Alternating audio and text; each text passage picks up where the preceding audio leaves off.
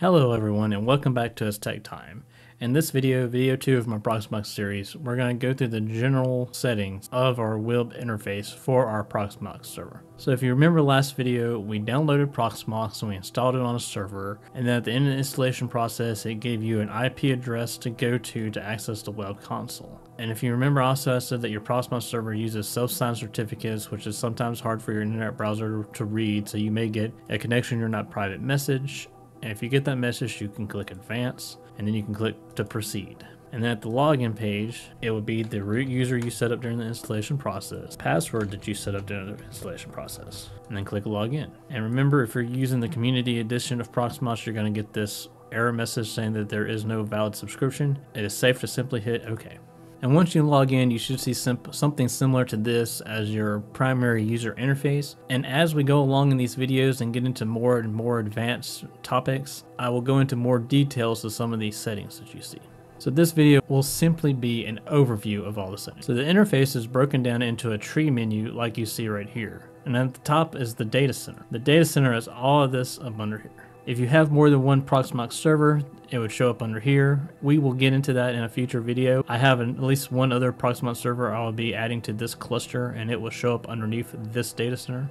But you do not need to have multiple servers at home in order to follow along with these videos in this video series that I am doing. But you are more than welcome to if you do. And you also have more views up here if you were to drop this down. You have a server view, a folder view, and a pool view. I'm not going to go into detail on these three views yet because right now we don't have anything on our data center, but just keep in mind that they are here. So here we have the actual server that we set up during the installation process in the first video. If we click summary, we see an overview of the server itself. We can see its RAM usage, its HD space, the CPU usage. You can see the kernel version, and you can see your repository status. But right now there's not a whole lot going on because right now we haven't really done anything in Proxmox yet. If we keep going through the interface, we have a section for notes right here, which can be pretty handy if you're working for a team. So you may need to put a note to somebody you're working with, like when this server was created, what you plan to install, what VMs you plan to set up on it. And then you can just simply click OK, and it will save that note here for everybody on your team that has access to this web interface to see. You also have this shell section, which gives you direct command line interface to the server itself, which is really cool if you needed to do anything on the command line.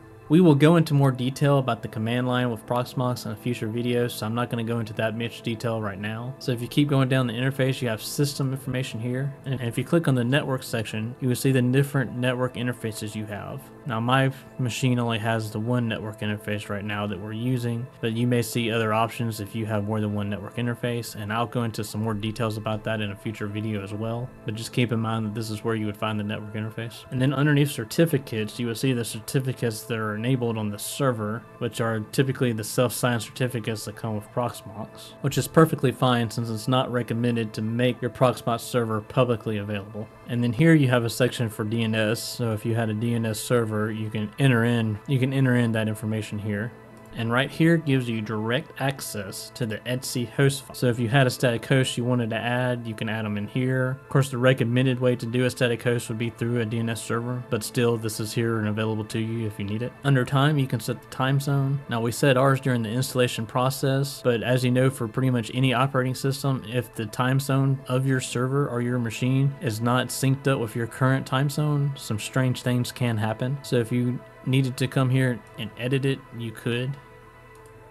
Of course, I don't need to on mine, so I'm just going to close this. And right here, you can see an interface for the syslog. So if you're having any trouble with your Proxmox server, you can come here and look for any error messages. And if you find one, you'll be able to do a Google search for the error message you see, and that will help you troubleshoot it. So keep in mind that you can get to the system log from right here. And so we're going to close the system section and then go to the update section now. And what you'll see here is a list of any updates that are available. So even though I do show updates, I'm still going to go ahead and click refresh, which is like running apt update on the machine. And it will refresh the packaging list. And then you should see a task OK. And so I'll click X. And now to install these upgrades, I simply click upgrade up here. And the second window at the command line is going to open up, and I can click enter for default Y because Y is capitalized, so that means it's going to be default, and start the upgrade process. And once that is finished, you can close out this box, and it's going to ask me to confirm to leave, and then we're going to click reboot the server. And now that we've rebooted, if we come back to updates, you should see a blank interface saying no updates are available now. Now, some of you may have gotten an HTTP error message when you refreshed your upgrade list. If you'll notice, it will still upgrade even with that error message, but if you want to know how to get rid of that error message, you would simply SSH into your Proxmox server, and I'll show you here in a minute when I switch over to my command line. And so we'll change directory to etc out sourceslist.d. And then once here, run ls, and you should have two lists, a self list and a PVE enterprise list. So we're going to nano the PVE enterprise list first, and what you're going to do is you're going to comment out the PVE enterprise list that's there currently. Then you're going to add in this dev bookworm PVE no subscription interface or repository, and then simply hit Control X to save and Y to exit. And then now we'll nano the self list and simply comment out the enterprise database that's currently there, and again Control X to save and Y to exit.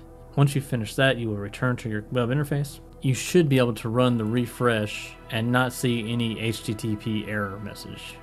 Now that we are caught up on updates, you can actually go to this repository section here and see what repositories that you have enabled on your machine. And you can see here, if you changed your outsources list like I did, you'll now see a warning saying that no subscription repository is not recommended for production use, which again, if you're using the community edition at home like I'm doing here, everything's gonna be fine. Just keep in mind that you can come to this section of the interface to add or disable any repositories you would like to in the future. If you ever did want to add a repository through the interface, you can simply click on add, and then you're going to get a no valid subscription message again. Just click OK, and then you'll have a drop down menu of the different repositories that are available to you, and then you would just click add. And as you've probably noticed, you could have just come here and done the non-subscription repository and added it through here if you wanted to, but in my opinion, going through the command line is easier. Now here's where you would find the firewall. Now I'm not going to go into much detail on the firewall in this video because I will go into it in more detail in a future video. Just be aware that this is where you can find the firewall settings at. And here you have a section for storage, and here is where you would get a list of all the storage devices connected to your server. So let's say in the future you were to add another drive to your Proxmox server, it would show up here in this list. You could also wipe and initialize different storage devices through this web interface as well. Just as always, use caution when wiping devices. And here you see the hard drive that is the main hard drive for my server, and you see how much space is available on it, and underneath there you see the different partitions on that hard drive. And as you can see, one partition is labeled LVM usage, and that corresponds to this directory here. Now I know initially it may look alarming to see that you're using up 90% of your drive, especially if some of you don't have anything on your server just yet, but all this means is that LVs is taking up 90% of your drive space. So in order to see exactly how much space you have available, you would need to come down here to LVM thin, and this will break down the actual uses of your drive. So as you can see, I'm barely using 5% of my drive, and that's 5% of 150 gigabytes, so I still got plenty of room. So if you keep moving down, there's a section for directory storage, and then below that you have sections for CFS storage and Ceph storage.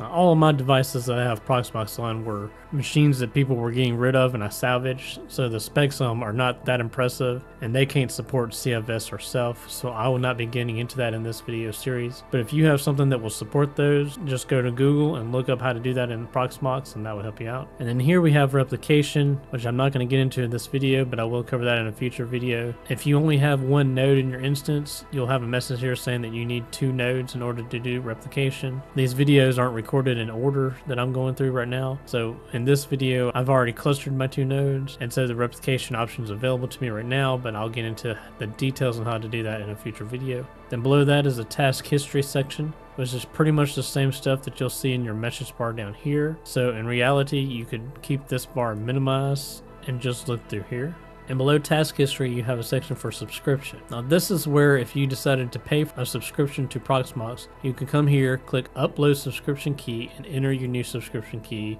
and sync it to your server. And you'll also see your server ID here. Now you'll need to keep that private. Now this will be specific to your server, so please keep that private. Now over here to the left, I mentioned that you have the data center view. Now the data center view contains settings that are specific to the entire cluster. So these settings apply to each of these nodes here. Now, some of y'all may only have the one node, so there's not very many options, but something to keep in mind is if you see an option over here and you see the same option over here, the data center setting will take precedent over the node setting. So permissions and settings will go from the top down in a data center type view.